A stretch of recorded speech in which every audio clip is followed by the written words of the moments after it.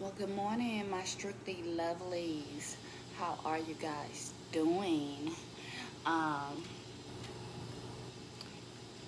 Hope all is well. Pray all is well. Hope you guys have your coffee, tea, whatever's in your cup. Please drink it up and tune in into this read. I kind of want to talk about who the energy spirit has upon us, and I also want to get into a word to open you guys' mind up about a word, a particular word. We will get into that. You guys probably can follow my other YouTube channel for that. Make sure you guys like, comment, and subscribe. So let's see the energy that spirit has for us. Let's hop right on into it. What do your ancestors, what do they have to say? Oh, what do they have to say about your daughter romance? Yeah, the daughter romance and personal, yeah, the door to personal healing and happiness. Let's see. I just cut the deck of cards. And I think that's something that we should know about our personal happiness and healing. Are you guys praying? Are you guys healing? Um, are you guys making changes? I just said to myself this morning within my mind that I want to see how I feel to just be at a calm place, not doing too much, not yeah, I know how I am, but just really taking the time out to hear myself.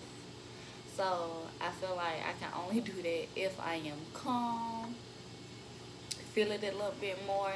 And let's talk about the daughter romance, because I know some of you guys out there are very curious about your romantic love life, the romance of a lifetime. I should have took them two cards out. And look, they right here behind each other.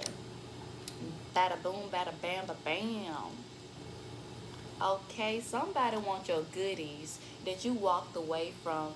They are worrying, spirit say. They are worrying. You walked away. You was their healing and you was their happiness. And they loved you.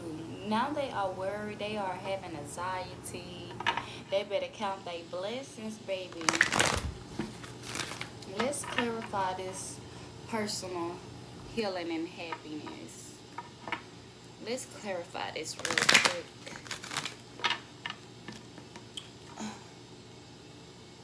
Yeah, I think that's better. Let's clarify this really quick. Spirit, what do you have for my collective personal healing and happiness? Good morning, y'all. Make sure you guys like, comment, and subscribe. Like I just said, these same cards are coming out again. You don't walk away. You don't walk away from your healing and your happiness.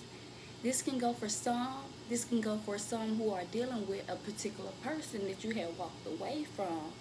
I feel like you walked away from them because there wasn't no new beginning. Y'all see that rainbow in the background?